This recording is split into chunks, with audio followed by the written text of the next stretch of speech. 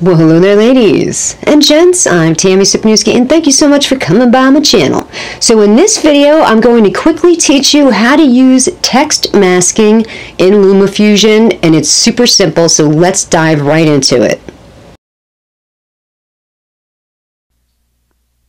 And we're off. Okay, let's get started. Let's launch LumaFusion.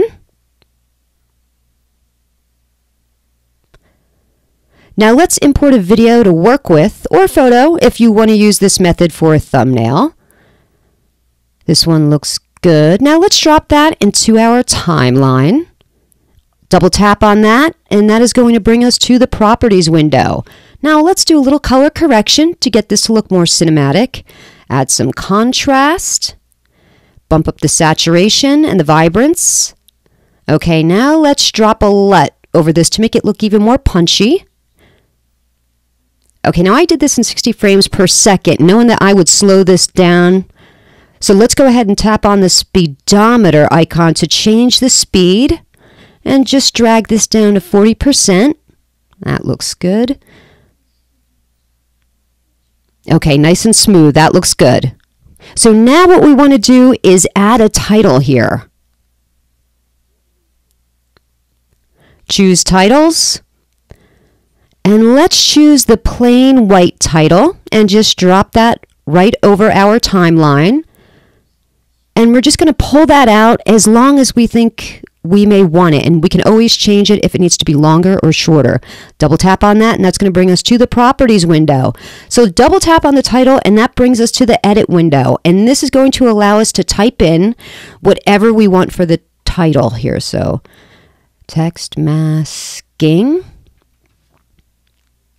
Next step is to change the font. Pick a nice bold font. This one looks pretty bold. Now let's increase the size of this. Make it nice and big. Okay, now what we want to do is change the line spacing to move this closer together.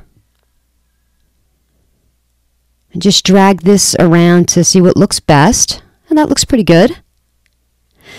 Okay, now what we want to do is change the font to a green color. So go to Face Color and choose green.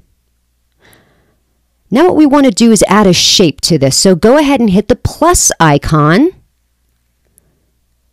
Choose Shape.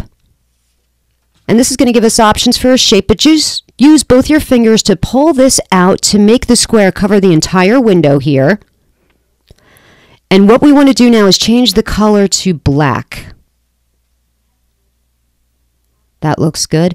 The next step is to move the shape value line above the title value line. So click on the end where those three lines are. Just click on that, hold it down, drag it, hold it on top, and just release it. And there you go.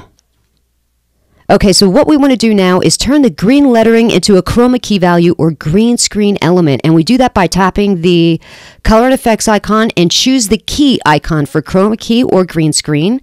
Then choose green screen. And boom, there you go. Okay, so let's hit play and you can see the video playing through your text. Listen, I probably could have picked a better video here, something lighter on both ends. This way you could have seen it a little better. It may not be translating so well, but you get the general idea. Your video is playing through that text. And you're done. And that's how simple it is to do text masking in LumaFusion. So if you haven't already, please hit subscribe. And if you found this video helpful, please give me a thumbs up. And until next time, wear your sunblock.